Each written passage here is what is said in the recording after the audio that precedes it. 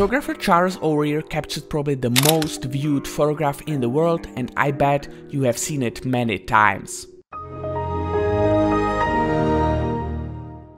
It's this photo, and the story behind it is pretty interesting. In 1996, O'Rear was driving through the Napa Valley in California when something caught his eye. As he looked out the window, he was struck by the beauty of the rolling green hills and the striking blue sky overhead.